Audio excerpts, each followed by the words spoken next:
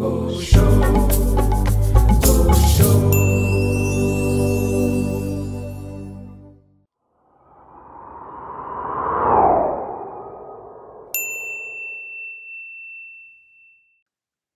How did Osho come into your life, and what happened next? It's not very different, I think, from many other people, in the sense that back in the 60s, we were, a large number of young people in England were looking for something spiritual. I don't think they would even use the word spiritual, but there was a lot of marijuana, a lot of hashish, LSD. And then, of course, the Beatles, I think, were quite instrumental in turning people on. And also, of course, they connected with the Maharishi Mahesh Yogi, who was known in England as the giggling guru. And so there was a widespread search, and people were looking for Sufi stories, yoga. And then there were already, there was the first festival at Glastonbury, which has now become a huge thing. And then I think there were a couple of gurus at that. I was not very enthusiastic about looking for a guru. I didn't want, if it felt a little bit humiliating to have a guru. To surrender. Yeah.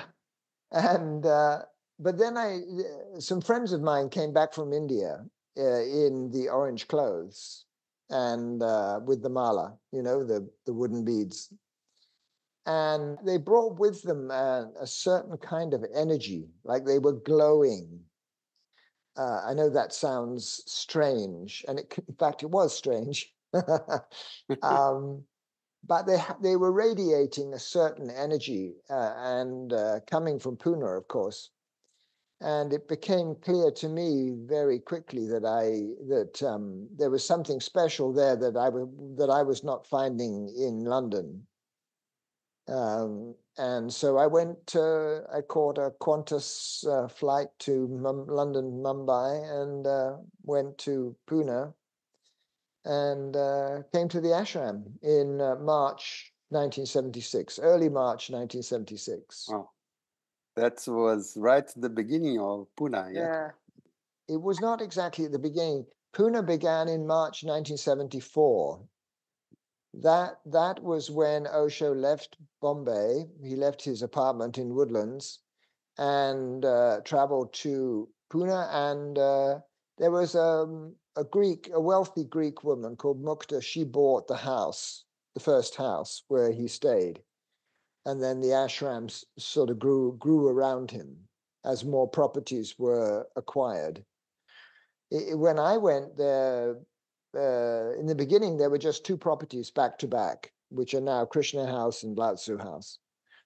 So it was very small in some way, and yet it seemed huge in another way. It seemed like, I mean, I've said this before, but there's an English BBC television science fiction program called Doctor Who. I don't know if you've heard about it. Well, yes. He travels around in a small police box, but when you go inside the box, it's enormous. So Pune was like that. It was a world unto itself. I think there was a certain relief in me when I very soon realized that Osho had what was an enlightened being, and that that's what I was looking for, really. So it made sense to stay there. How was your first meeting with him? Yes. Yeah, just to let you know, I describe all this in my new version of my book, India's Misfit Mystic. It starts with that first meeting. Lao Tzu was surrounded by trees and bushes, and it felt very magical somehow. You know, when we walked down the side of the house and around the corner, and they had arranged, they had turned the car porch into a marble platform, and he was sitting on the marble platform, and we sat around him. I think, you know, it's very difficult to put into words, but basically meeting a man who is at home in himself, who is at one with his being. You know, I think a lot of people can relate to the fact that, yes, sometimes we're in the head, sometimes we're in the heart, sometimes we're in the body. But I think that was the first time I met a man who was at home in his being. You know, he was, I think that it sounds like a cliche, but he was at home, you know. We can be at home sometimes, but more often than not, we're out of the house. Yeah, so then I took sannyas. I mean, that whole hesitation that I had before of not wanting to be with a guru or a teacher, it somehow became irrelevant. I wanted to experience what he had to offer. And it was quite apparent to me and to everybody else that if you wanted to experience what he had to offer, you had to be initiated as a sannyasin. It was a way of saying, okay, let's see what what have you got, you know? And what's the meaning of your name? The name is Swami Anand Subhuti. Swami, all the guys who came to Osho were called Swami, and all the women were called Ma. Then Anand means bliss, and Subhuti, he said, was the name of one of Buddha's disciples, Gautam Buddha's disciples, who I think actually Subhuti was the first one to become an enlightened being under Buddha, because he understood what Osho described as the potency of emptiness. He learned how to dissolve himself into nothingness. You know, Buddha talks a lot about nothingness and emptiness, you know. So I got a rough idea of what you know, what the program was. And how was the darshan and the sannyas for you? Yeah, I don't know that it's easy for me to describe, because on the one hand, you know, there was a connection with a space, particularly when he said, close your eyes and listen to the bird. There was a connection to a space which seemed to be, there was nothing of me, there was nothing of him, there was just this kind of empty space. But these things are very difficult to describe, you know. There was certainly a quantum leap in experience for me, because I'd met a few teachers, a few spiritual teachers, and nice people, you know, and some of them also had a certain energy, but he was like, you know, in a separate league, you know, an immediate understanding that I needed to be around this guy and absorb what he has to share. I'm not sounding very devoted, because some people say, "Oh, you know, it was wonderful. It was, you know, I felt his love," or, yes. but it wasn't like that for me. It was more. It was like, "Oh yeah," it was like, you know, good. I found somebody who's got what I'm looking for. So there was a kind of relief in it, and a gratitude that I had actually found what I was looking for, in the sense of finding someone who was fully awakened. But then, of course, the whole journey starts of transforming myself. You know, one journey, the quest to find an enlightened being ended, and the quest for enlightenment began. That's a nice way to say it. So that was a bit through the different phases of Osho's work, how was it for you? Pune 1, Rajneeshpuram, Pune 2, World Tour? In some ways, I think Pune 1, which was 1976 to 1981, I was there for most of that period. I did go back after 6 months of being with him for 1 year to my old job in the House of Parliament in the UK. But then I came back and then I stayed. So I stayed from, I think, September or October 1977. I was there the whole time until he left for Oregon. In a way, I found that to be the most potent phase. I don't know whether it was something to do with just being a beginner, but everything seemed magical. The ashram was like a pulsating ball of energy. And it was called an ashram in those days. It was the Sri Rajneesh ashram. And the morning discourses, his morning discourses were like, a constant invitation to go in, to explore oneself. And of course, I did the therapy groups initially, and then I started working in his press office, which then became my main work in Pune 1. So it was a very intense little pressure cooker, Pune 1. In that sense, I suppose it has a special place in my memory. It seemed more magical somehow. When we went to Oregon, which was summer of 81, I first went to the Kipps Castle, which was in New Jersey, and he was there at that moment. And then I was sent on to Oregon to help get the place ready, and he followed, I think, in a few days, maybe in a week, that they had his bungalow ready for him. 1 week or 2 weeks, I'm not sure how long it was before he came. But it wasn't long.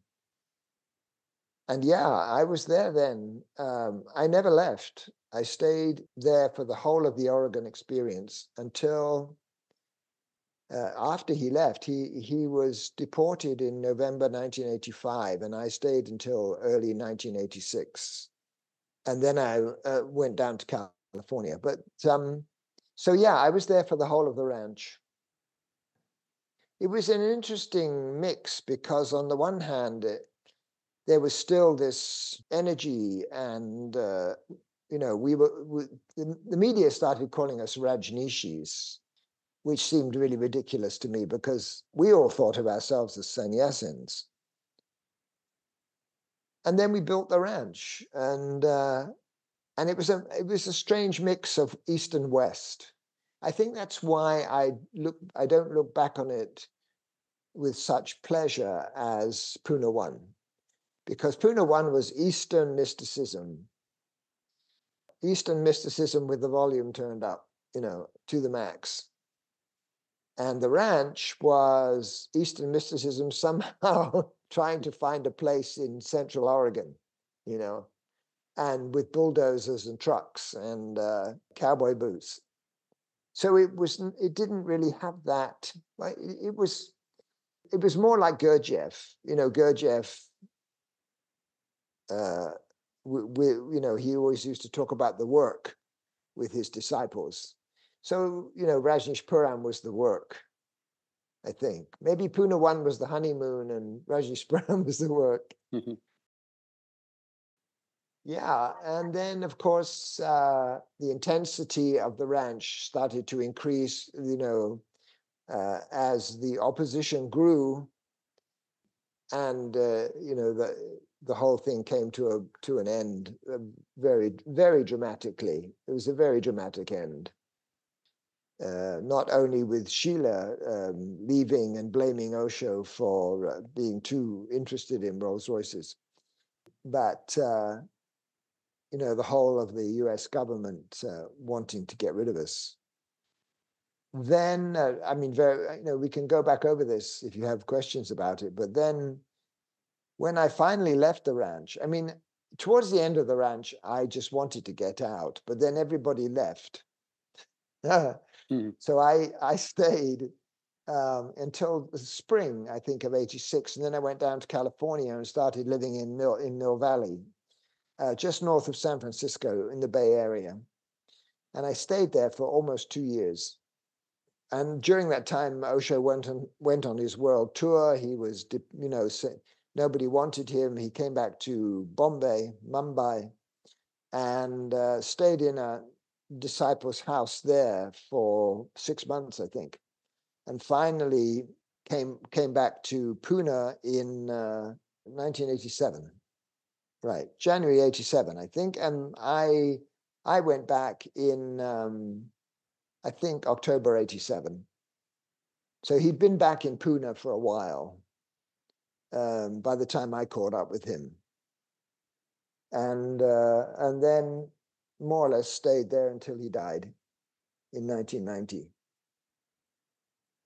Pune 2 was different in a way. It wasn't quite so magical as Pune 1. I mean, I think the possibilities for transformation were the same, that the energy was there, but it didn't quite have the same intensity in some ways. I can't really explain it.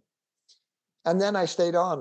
When Osho left, when he left his body in January 1990, I stayed on in Pune for most of the 90s. I mean, I went back, there were trips back to England, trips back to California to make money, to do this and that, or to Thailand to get a new visa when we had to. And but I was pretty much based in Pune through the 90s, and then also after the millennium. And it was only like probably the last 10 years that I've been more relocated back in the West.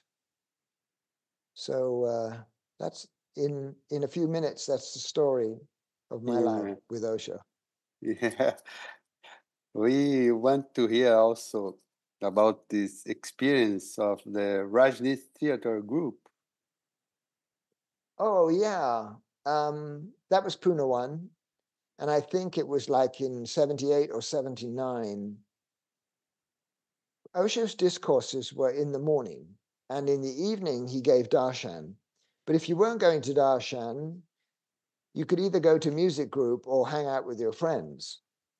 A group of English sannyasins who many of whom had experience of theatre, started reading just for fun. They started reading A Midsummer Night's Dream, which is one of William Shakespeare's most enjoyable comedies, romantic comedy. And it suddenly occurred to me that we had this very controversial reputation in India as, he was the sex guru, we were the free love ashram. It was a very, very sensational reputation. And I thought, well, if we take this play around India, it will counterbalance the free love ashram reputation. In a way, there's nothing more respectable than William Shakespeare. So I wrote to Osho saying, why don't we take this play on the road? And he said, go ahead. So that's when the Rajneesh Theatre Group was formed. I doubled up. I was sometimes in the Rajneesh Theatre Group, sometimes in the press office. And I had a role in Midsummer Night's Dream. I played an angry, jealous father of one of the lovers in the play. And so we went to, we did it in Pune, we did it in Mumbai, we did it in Delhi, Surat, and Ahmedabad, I think. So we took it around. And there was one more play which was done, which was, I think, as 12th Night. But I was not in that one. So it was really, I think, one of the things it showed, I think it also helped people to understand, if they did, that Osho's vision of sannyas was creative. It wasn't about just sitting down, chanting mantras or smoking chillums. It was, it had a creativity to it. One of the nice things about the theatre group was that all of the costumes were done in sannyas colors. So there were a lot of oranges and reds and pinks. And that was all designed by Madheva Padma and her boyfriend, I think, Sedana Murray Clark. And Padma went on to design the tarot decks, the Zen Tarot, which is very popular around the world. And then she had two more decks after that, the Tao deck and the Sacred She deck. So she did the costumes, and I think Sedana did the sets. So I think it was a pretty successful project. And another question. It said that you met Ronald Reagan at the White House. He was against Osho. And how was this experience for you? Yeah, it was a bit strange, really. I mean, we met quite a few people. We met Mrs. Gandhi in India. She came to see. She didn't come to the performance, but she invited the Rajneesh Theatre Group to the Prime Minister's bungalow in New Delhi. And we had, I don't know, a 15, 20-minute chat with her. She was a lovely woman, I think she had a certain grace. Anyway, that was Mrs. Gandhi. And then it was odd, the meeting with Ronald Reagan, because I married a young woman called Shannon Ryan, who was the daughter of Congressman Leo Ryan, who was killed in Jonestown.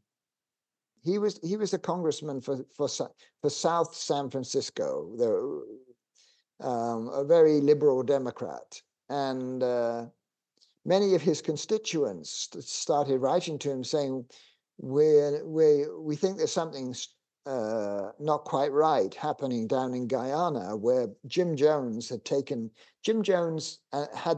organized the People's Temple, and that was based in the San Francisco area. But then at a certain point where he felt persecuted, he took the entire People's Temple down to Guyana, because the president of Guyana was a friend of his. So they built the People's Temple in Guyana, and then Congressman Ryan got these letters from constituents saying, we think our relatives are being held against their will in Jonestown. So he flew down to take a look and see what was going on. And he made a mistake. He didn't ask for police protection. And he went to Jonestown, and he was killed by Jim Jones' lieutenants. Now, he actually turns out to be the only congressman assassinated in the line of duty ever in the history of American politics. So his daughter, one of his daughters, Pat Ryan, campaigned in Washington for her father to be awarded the Congressional Gold Medal of Honor, because he died in the line of duty out of concern for his constituents. And because he was dead, even if he was a Democrat, the Republicans had no problem signing. And you need to get, I think, 2/3 of the signatures of the Senate and the House of Representatives. So she got it. Everybody signed, and she got the gold medal. And the gold medal is presented by the incumbent president, who happened to be Ronald Reagan. So after I married Shannon, we both went to Washington for the ceremony with the Ryan family. So we all got to shake his hands, and we wore our red clothes. That's the question. With mala? With the mala and the thing. And Ronald Reagan was standing at the door of the Oval Office. And so as we came up to him, we gave him a namaste and let him see our malas, and then we shook his hand and we went inside. And not much happened. I mean, I didn't talk to the guy. I'm not sure that I didn't really want to upset the family. You know, it was their ceremony, and I felt that, you know, and of course he was surrounded by bodyguards. You know, it was the security was pretty tight. Anyway, we had our photo taken with him, and you know, then we went back to the ranch. What year was it? The government was already prosecuting Osho? Yeah, I think the government was already moving against Osho, but not in a very obvious way.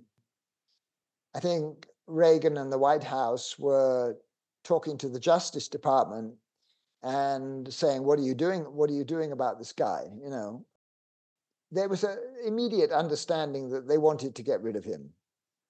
You know, and then it was a question of how. Because he was collecting Rolls Royces, he was talking that he was making comments, and of course he was in silence at one point. But when he started talking again, he did say, America is a hypocrisy, not a democracy, and Ronald Reagan is the third-rate cowboy actor, and the usual provocative stuff.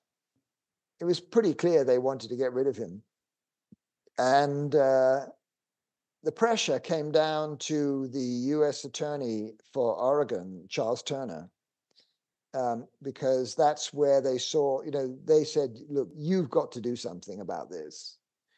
And there was pressure from the White House, there was pressure from the Justice Department, there was pressure from local people. So that's how they looked at all their options, and they decided in the end that the best way to do it was to charge him with immigration fraud. And that's what they did. Yes. In Elections movie, 10,000 Shades of Osho, which you appear. Yeah. Some parts of it. It's mentioned that there was a recognition that to go to America was a mistake. How do you see it? Yeah, to call it a mistake, I mean, I think Osho was always aware that the safest place for him to be was India, because the Indian government could not throw him out of India because he was Indian. And he answered a question of mine. He said, the Indian government can create problems for you, but we can manage very easily. But they can't get rid of me. They can't send me out of the country. So this is the best situation for me. The problem was he wanted a commune where everybody could be inside, inside the walls, like a pressure cooker. And that was not possible in Pune because the ashram couldn't hold any more people. People were living outside in houses, in bamboo huts down by the river. There was another section up in Saswad, which was about, 10 miles away. So it was scattered. And although Lakshmi, his secretary, was trying to find land in the Himalayas, and there was some possibility, but it was going very slowly. And Sheila at that point said, "Look, come to America, and we can buy land and nobody can stop us. And also it will take care of your health problems," because at that time he was suffering from a bad back and a few other things, and asthma, and it certainly improved his health immediately. The North American temperate climate and lack of pollution, it was very beneficial to his health. That was obvious. And then we started. Then the land was purchased in Oregon, and we started building the commune there. I don't know. The thing is this: if you call it a mistake, you presuppose that you know what Osho's intentions were. And as far as I can see, his only intention was that he wanted people around him to work on them.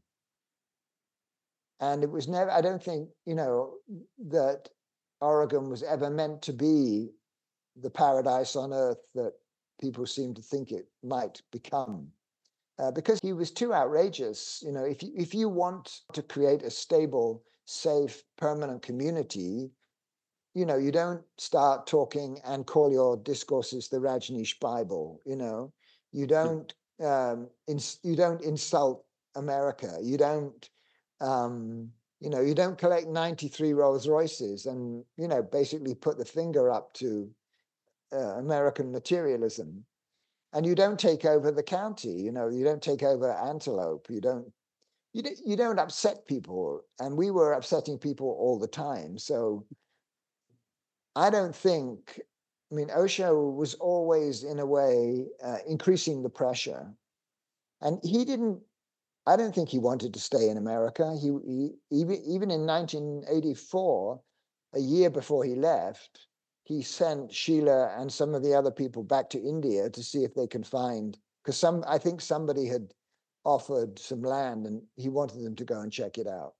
So he was not invested in the experiment. I don't think you can call it a mistake. I mean, it was certainly dramatic, and the Oregon commune fell apart, obviously, when he left. But it's beyond me to call it a mistake. It was what it was, you know.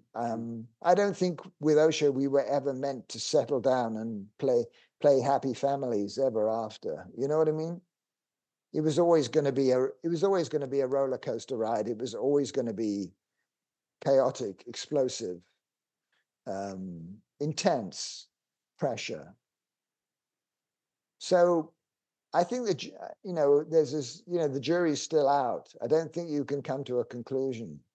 Maybe, you know, when the day comes and I'm an enlightened being, I'll look back and see that it was the greatest success that ever happened. You know what I mean? We don't know, you know. So I wouldn't say it was a mistake. I would just say it was a hell of a ride. But I mean, I'm curious what would have happened. I think if he'd really been able to have his way, if he'd been able to do what he really wanted, he wanted a commune in Kashmir. You know, he wanted a community in the Himalayas, preferably in Kashmir. But in a way, we were lucky we didn't find a place in Kashmir, because it then became a very dangerous place to be in the 90s and beyond. So we'll never know what might have happened if he'd been able to establish a community in the Himalayas, what that would have looked like. He didn't want to come back to Pune after Oregon. He did not want, he tried sending people here and there to look for it. In the end, he had to come back to Pune because there was nowhere else to go. Yes. What else? We interviewed Nilam's daughter, Priya, and she told us that Osho wanted to go to the Himalayas. And with a small community, with not so much people, when he wants something smaller at the end. No, it's not actually, that's really not the case. I mean, I'm back in Pune 1. We were all going to go to Gujarat at one point. We were all going to shift to a commune in Gujarat. And I know at one point, at the end of the ranch, he said, I want to go to the Himalayas with just 12 people and work with them. And I was one of them. Wow. I was on the list, apparently. So God knows what he would have done, how he was going to work on us. I think I was lucky that it never happened. But I don't think he really wanted to do that. He wanted to work on as many people as possible. So the idea of being in the Himalayas, yes, he had this idea of working with 12 people, but and he could have done that, but he didn't in the end, because I think what he really wanted was a big community living together in the Himalayas, just like, you know, a transplant of Oregon, you know. But it never happened, of course. So you wrote books about Osho. Could you share with us about that too? Hey. This is the story.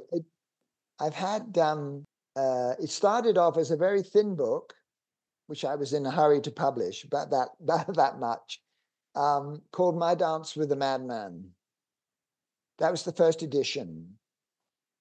And then when the Netflix series Wild Wild Country came out, I got a publishing deal in London, with the publisher, and it came out much thicker. We wrote many more stories, and that was called Wild Wild Guru.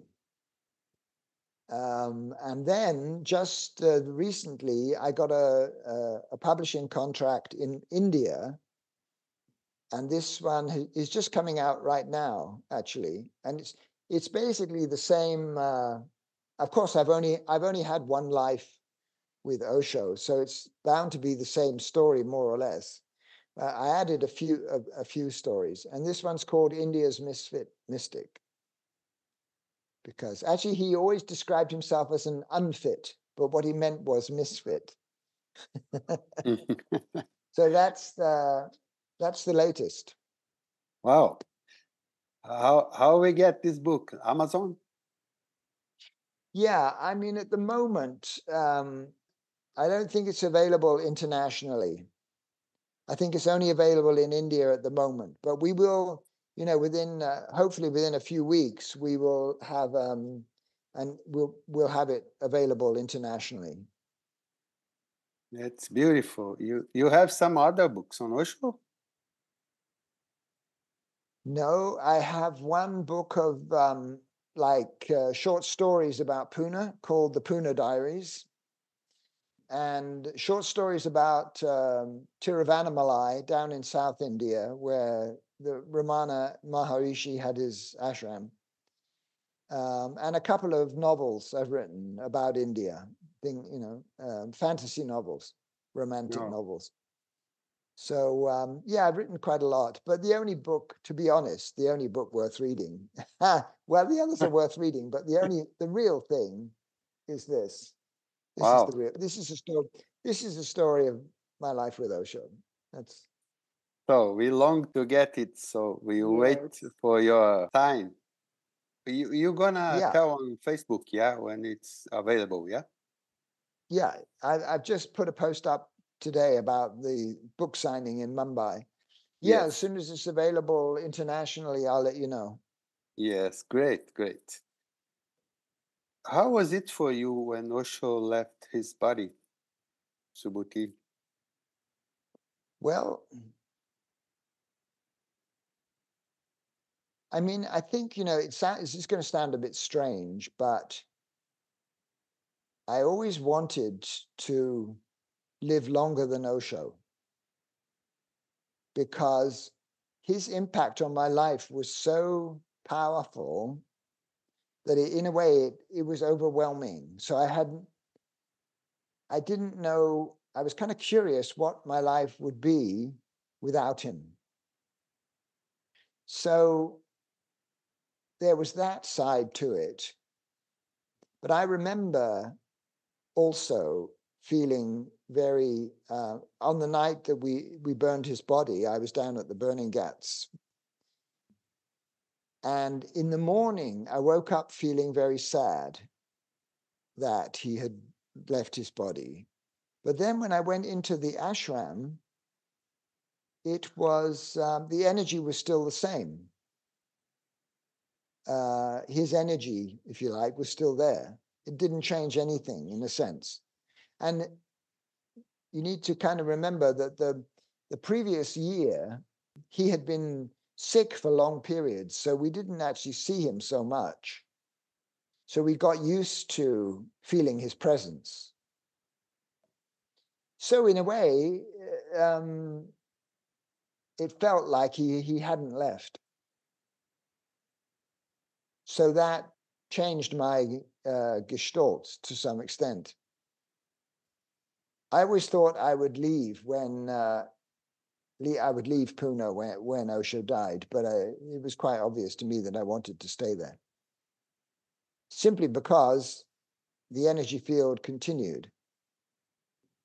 Then, of course, through the 90s, gradually the commune dissolved, because for many reasons, people went to other spiritual teachers. They felt they needed somebody who was still in the body. People were getting older, so they wanted to get good jobs in the West and maybe only come back for a few weeks in the winter. So gradually, the commune, very gradually, it didn't fall apart. It kind of dissolved and turned into this resort whereby many of the ordinary jobs like cleaning and cooking became taken over by Sodexo, the service company. And that was inevitable in a way because, as we got older and, people coming back from the West and they only had like 4 weeks, they didn't want to work. They didn't want to work. They wanted to enjoy themselves. In a way, it was an inevitable transition from a commune to a resort. How it went up to the millennium and beyond. During that time, I gradually was spending more and more time in the West and less time in Pune. That was after the millennium. So now, in a way, I'm more based in the UK, spending more time in the UK than I do in India. But India is always going to be my spiritual home. That's just the way it is. They ought to have spiritual passports so we could have India. Because India is not just a country. It's a as Osho used to say, it's not just a country. It's a state of being. Beautiful. How do you see Osho's legacy today? What can you say to newcomers? It's fun meeting newcomers and seeing how they relate to the place, seeing how they connect. I think the legacy is a mystery in a way, because I don't actually think it's got much to do with Pune or any of us. It's it will find its own way. Osho once said that he would be contemporary, by which I think he means generally understood, in about 200 years after his death. Yeah, I think he's created some remarkable shifts in people's understanding. Like, I think the sexual freedom and the love of life and the celebration of that he gave us or encouraged us to have. I think it's much more accepted now that spirituality doesn't have to mean that you deny having fun, Mm-hmm. So I think it's an ongoing question. Osho's legacy is an ongoing question, and it will be. I think it's already in a way implanted in society somehow, in global understanding, and it will manifest in different ways, unexpected ways. And that's going to go on for hundreds of years, I think. I mean, I think I can see in 50 years' time, some student at some university will write a PhD on why Osho went to Oregon, stuff like that, Mm-hmm. Well, I think we are coming to an end of these talks. We always like to end with one last question that's very short. We want you to say one word for Osho. What would that be?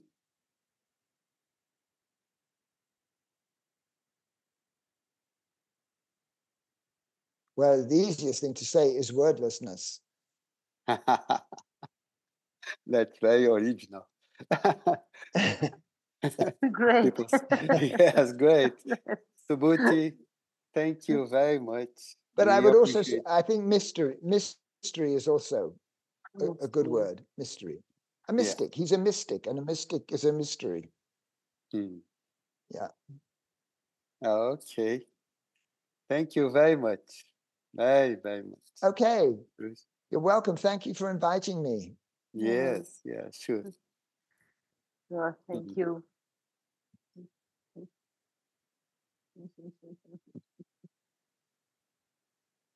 Bye-bye. Bye bye. Bye, Subhuti.